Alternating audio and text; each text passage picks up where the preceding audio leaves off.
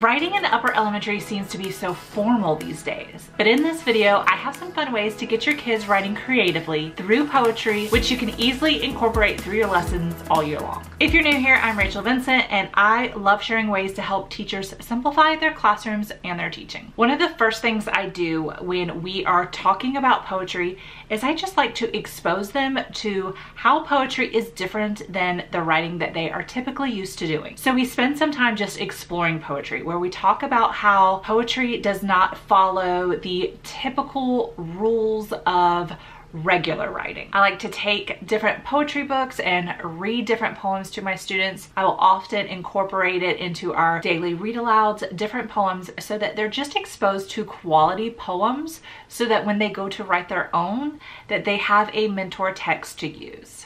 So some of my favorite anthologies that I like to do, of course, is anything by Jack Prelutsky.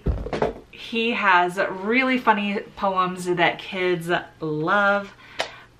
They're silly, and so that really sort of breaks that mold of what kids think poetry must be.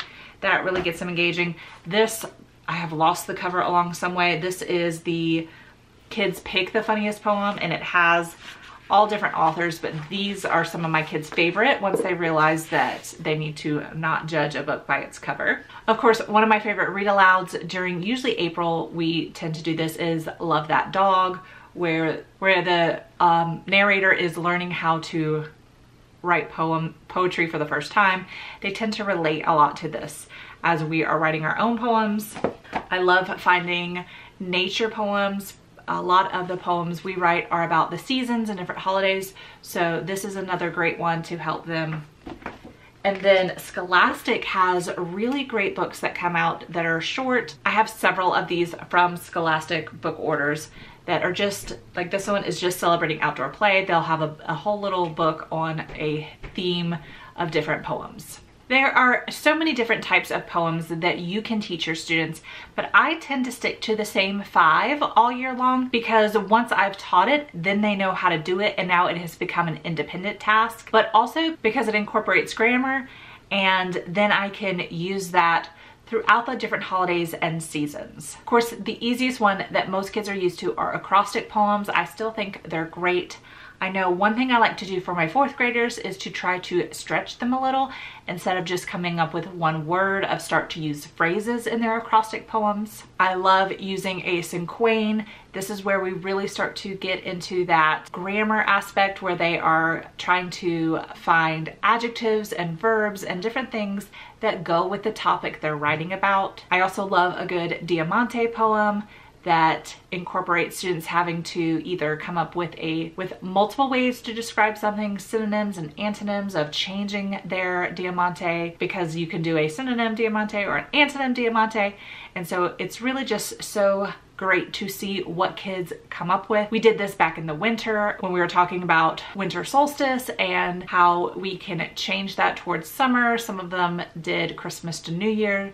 It was just really great to see their creativity shine through that. And then of course, one of my favorite types of poem to personally write is a haiku.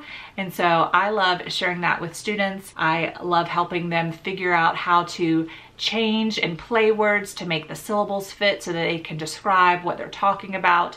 It's just overall a great way to help students get creative with their writing. So like I said, I like to take the same 5 styles of poetry and incorporate them throughout the year. We typically will start with acrostics because kids are more familiar with it. Then we move on to a cinquain, and then diamantes. We also write similes and haikus.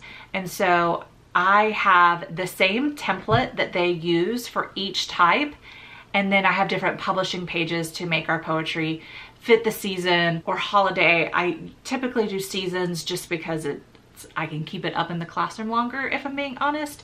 But sometimes, the kids love to do Mother's Day poetry. They often like to do Valentine's Day poetry. So it works out well. I love using these during when we finish a writing unit and there's just a few odd days before. Don't want to start like a new unit like on a Friday or a Thursday or before a break.